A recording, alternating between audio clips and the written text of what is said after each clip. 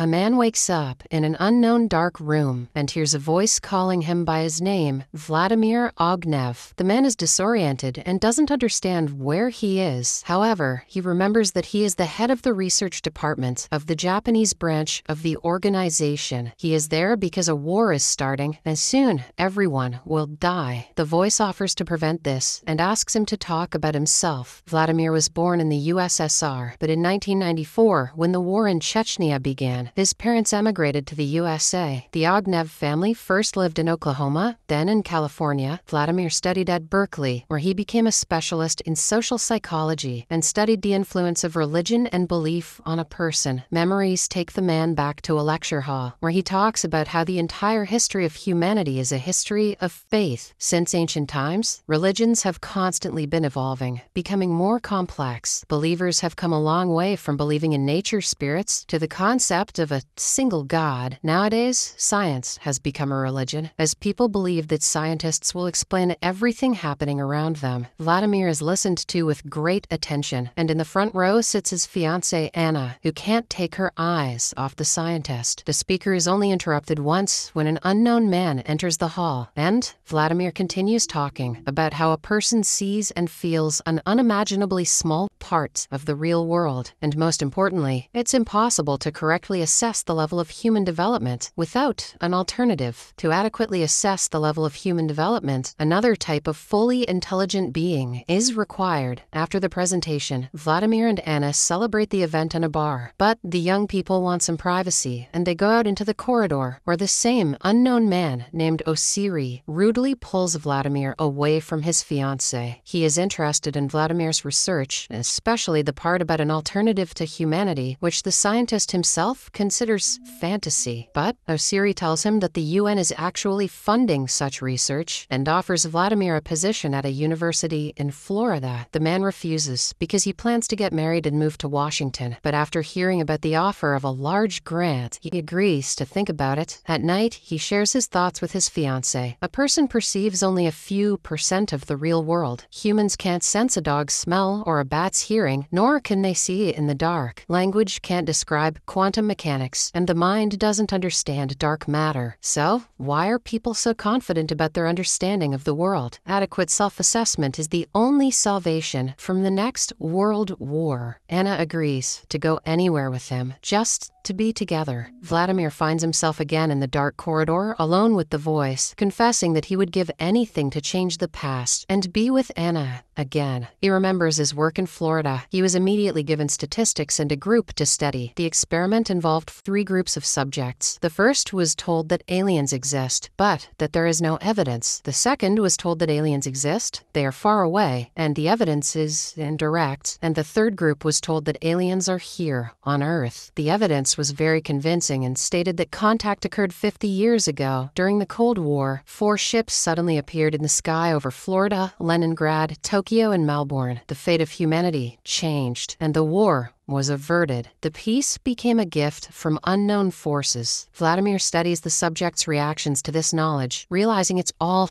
true. His world is turned upside down. But what concerns him most is that he can't share this with his wife, with whom he lives in a small house by the ocean. Anna is happy and wants to have his child. He can't shatter her belief in a secure future, though he himself has lost faith in the righteousness of the world order. Vladimir believes that humans should not have survived. If a nuclear war had started, humanity would have perished. The aliens dispersed them like a herd of foolish animals. Humans should have matured on their own, but they were deprived of that. Later, Vladimir begins his work. One day, he steps out for coffee with a colleague and confesses his desire to make contact, arguing it's impossible to study human reactions to aliens without having seen them himself. His colleague admits to having experienced such contact, describing it as unforgettable. Meanwhile, Vladimir and Anna learn that they're having a boy, a period of immense happiness for the scientist. It ends when their child is born dead. The doctor explains that in some areas, cosmic radiation levels have inexplicably risen, significantly increasing infant mortality for 20 years. The cause is unknown, but as a university teacher, Vladimir could help. However, he refuses to cooperate. Anna returns from the hospital, utterly devastated, and to Vladimir, it seems like it's always raining over him. His wife stops talking to Vladimir and spends her days lying on the couch. Finally, Vladimir tells his wife that the alien ships are responsible. The radiation levels are rising in the cities beneath these ships, causing children's deaths. But Anna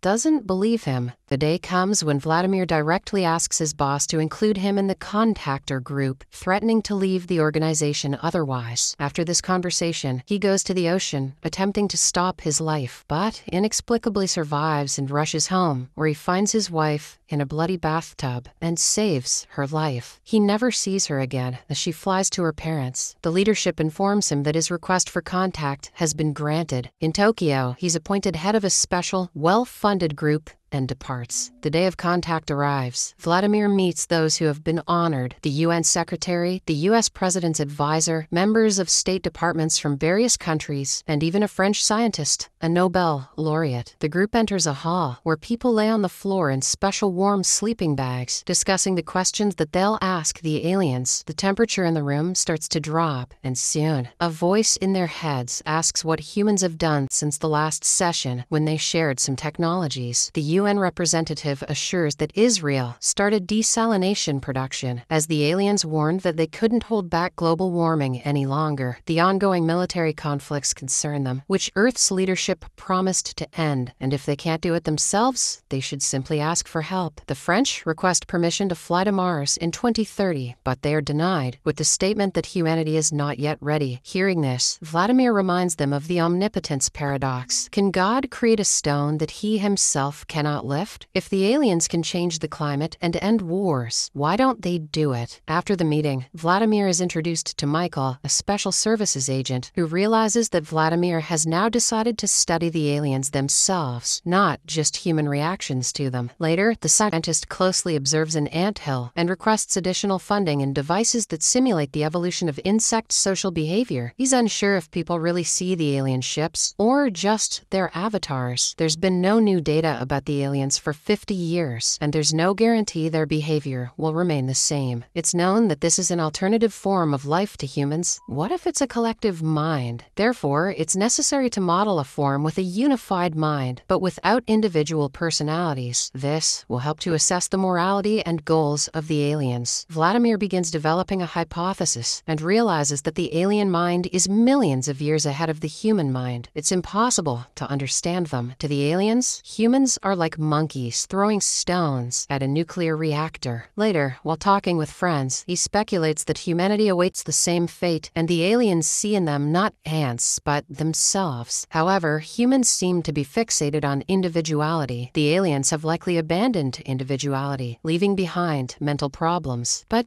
what's the point of a person without uniqueness? Soon, Vladimir is appointed head of the department. Years pass, and his research makes no progress. He can neither disprove nor confirm the theory of the collective mind. One day, he receives a letter from Anna, in which she writes that she waited all these years for his apologies, and he didn't even write. She hates him for this. Later, Vladimir is urgently summoned to St. Petersburg for another contact. Michael admits that this contact was requested by the aliens. Maybe they intend to move to a new level of relations with humans and give them new technology. But Vladimir cannot predict the behavior of a different intelligence. The scientist, along with a group of influential figures, goes to the contact hall and lays in a sleeping bag. Everything happens as it did the last time. But today, the aliens have called representatives of world governments to announce their decision. They have observed humans for many years, but now intend to take action and demand that humans immediately destroy all weapons of mass destruction and disband armies around the world, erase borders, and unite humanity. Otherwise, Earthlings face total annihilation. The world leaders regain consciousness and ask Vladimir to explain the aliens' demands, but he is just as stunned as they are and cannot provide a definitive answer. He speculates that the aliens having studied humans well, might be testing them. The leaders agree on one thing: they cannot remain defenseless against the aliens. Moreover, it turns out that Earth has developed Petropolis, a project involving shafts with nuclear missiles aimed at the alien ships all over the planet. Humans can launch a simultaneous attack, destroying the aliens within half an hour. The leaders depart, but Michael is sure that they will start a war. The role of the aliens is unclear. They have forbidden space exploration and dictated humanity's actions for many years. Vladimir even suspects that the aliens can read human thoughts. Nevertheless, he is certain that everything must be done to try and prevent a nuclear strike on the ships. Later,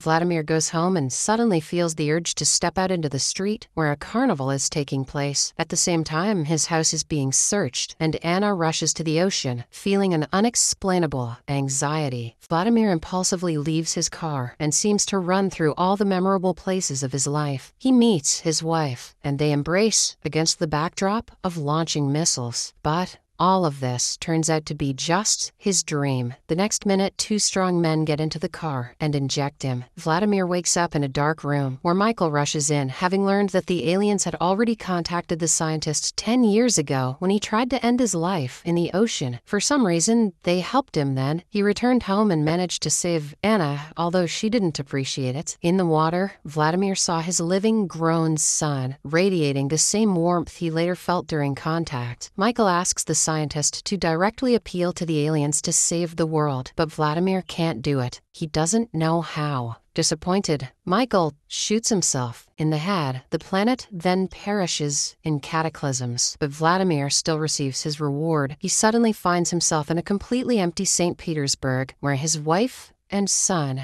meet him. The creators left the ending open, allowing each viewer to interpret it in their own way. However, the director explained that in his vision, the protagonist, like a new Adam, arrives in a reset world, so everything on Earth can start anew.